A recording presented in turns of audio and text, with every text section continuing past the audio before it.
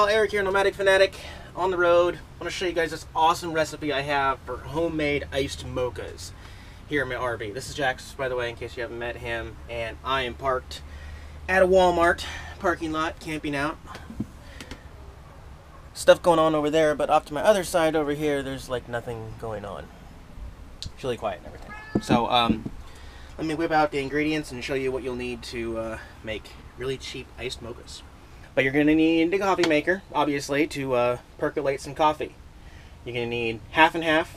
You're going to need a container to store coffee that you've brewed so that you can put it in the refrigerator. I like to have mine has a cap on it because I'm in an RV and it will move around in the fridge when I'm moving. A spoon, chocolate sauce, sugar, mint extract, coffee, a measuring cup for scooping the coffee, a cup with a straw, and an ice tray. Kind of going to be swapping around to show you the steps because there are some steps that you have to do in order and have to be patient, but I just keep it always going, so I always have more coffee and ice cubes always ready to go. But obviously, if you're just starting from scratch, you're going to have to make some coffee and then cool the coffee. So what I like to do is, and I don't really have another way to measure this except I use shot glasses. So I put 3 shot glasses of coffee, just like that. 3 shot glasses of coffee. That's a lot of coffee. Now I'm only going to fill up the water level to 8 cups of water. That's going to make this a very strong batch of coffee. There we go. 8 cups of coffee and 3 shot glasses of coffee grounds. Except that now I can't just turn the coffee pot on. I actually have to turn on my generator because I'm not plugged in the power. So, okay. And I will brew my coffee. Okay, so the really good thing about always having more coffee ready to go is the fact that since I already had this cold, what I would do is go ahead and I'm going to put this coffee into my ice cube tray. And I'm going to have coffee ice cubes. This is a very big step for me. I know Starbucks and McDonald's, they just use ice and that really waters down your iced coffee, but if you make your ice cubes out of coffee, you are not going to have any problems with watering it down. In fact, as it gets warmer and the ice melts, your iced coffee is actually going to get stronger. So, make a bunch of coffee cubes, put them in your freezer, and use those. And that's what we're going to use today. Okay, now for mixing the actual coffee drink. Here's how I do it.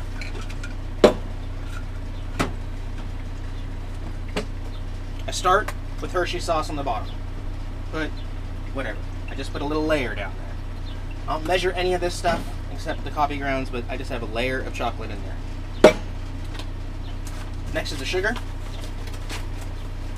I like 2 tablespoons of sugar. You can put more or less to your liking, it's whatever you want. Then the cold coffee from the fridge, the really thick coffee, I fill up about halfway full. And I want to stir it up really good. Get all that chocolate and sugar dissolved in there. Oh yeah.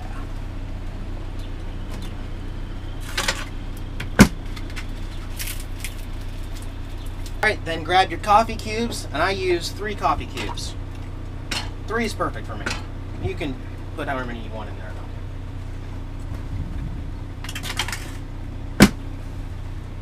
I'm going to add 2 drops of this mint extract.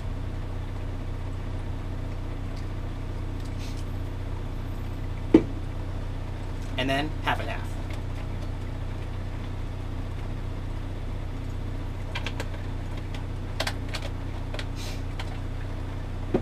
One more good stir.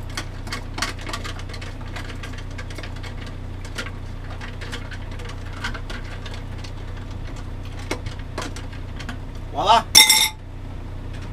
I do like to use a straw because I don't want to get any of the stuff up here. I want it to come from the bottom. It actually tastes different drinking it from the top than it does the bottom. And there you go. Homemade iced mocha. Oh, man. Okay, so how much does this actually cost to do this homemade iced mocha? All my prices come from what I actually pay at Walmart in the last month here in the summer of 2014. So, chocolate sauce, $2.09. Half and half is $1.89.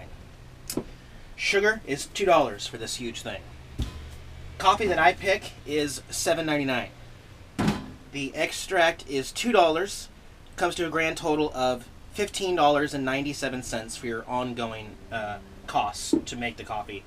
Plus the cost of, or if you don't already have them, you're going to need a container, a cup with a straw, and an ice tray.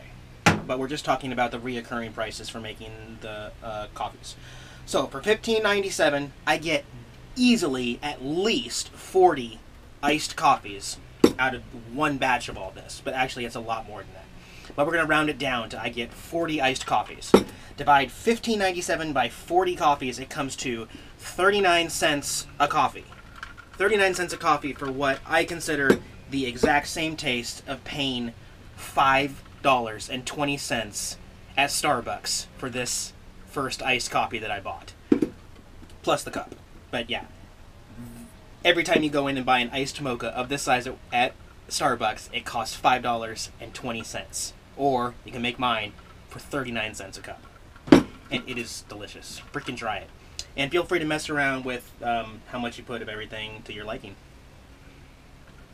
Cool. Thanks for watching, guys.